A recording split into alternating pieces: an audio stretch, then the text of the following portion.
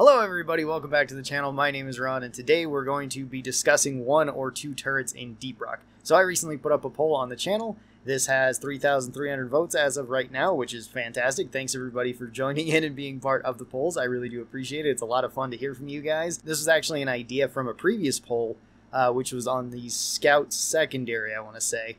I don't remember exactly who suggested it, but I thought that it was a really good idea and it would make a really good talking point. This was a simple question of, do you prefer 1 or 2 turrets and why is that?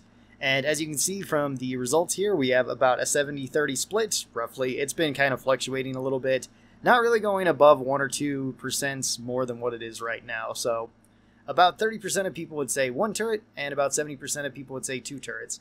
And the reasons as to why, let's talk about 2 turrets first, since that has the highest amount.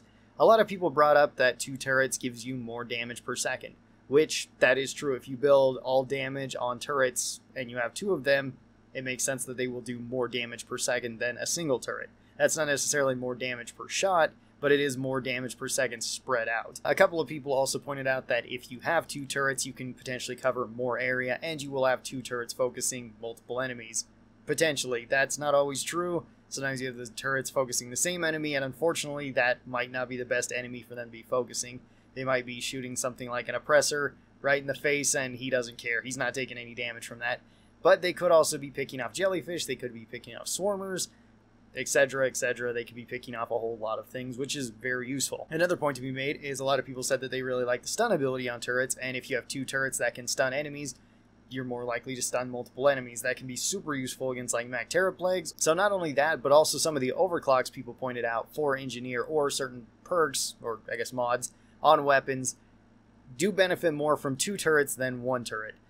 Turret arc benefits more from 2 turrets than 1 turret. Turret EM discharge also benefits more from 2 turrets than 1 turret. Turret whip with the Warthog auto shotgun also benefits more from having 2 turrets because they can both be going off. So you do have a lot of benefits going with 2 turrets. Now, 30% of people still said that they enjoy taking 1 turret the majority of the time. And a lot of people pointed out multiple reasons. You do get more damage per shot with just 1 turret. You also tend to not go through ammo as often, which can be kind of an issue with Engineer. Engineer can dump all of their ammo really fast. They're probably one of the fastest classes to be able to do that, and they can do a ton of damage that way. Now, another common reason as to why people said that they wanted just 1 turret is that it's very simple. You don't have to really think about it. You put up your 1 turret. If you need to refill it, you refill it. If you need to recall it, you recall it.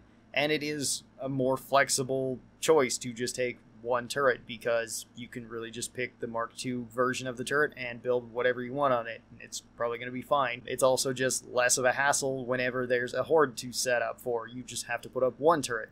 That's it.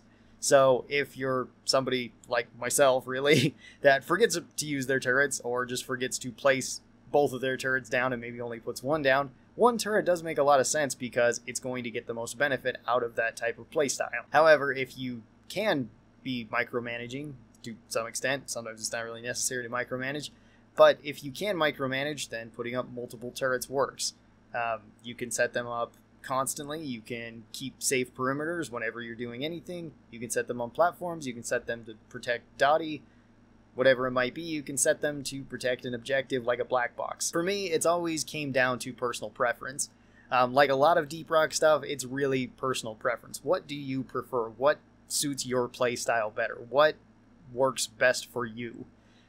If you just want to set up 1 turret, forget about it and leave it, just take 1 turret. It makes a lot of sense then.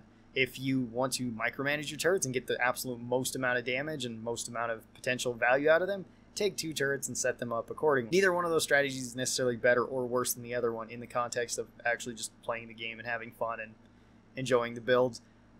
You could boil it down to mathematically one way or the other, depending on builds, depending on preference, depending on mission type. And yeah, you could probably come up with the most optimal setup possible. However, most people aren't really going to do that. I certainly am not. So just a quick video today. Thanks everybody for watching. I really do appreciate it. Tell me your thoughts down below on 1 or 2 turrets. Which ones do you prefer and why? Or do you feel like they both have their place and are very flexible? So thank you guys so very much for watching this. I really do appreciate it. And special thanks to the supporters of this channel. These are my members over here on YouTube and my patrons over on Patreon. They get early access to videos just like this. And if you would like to have early access, you can. There are links down in the description, as well as there's the join button over here on YouTube. Thanks to everybody who does that. It does help out the channel a lot. I hope you guys have a great rest of your day. I'll talk to you next time. Bye-bye.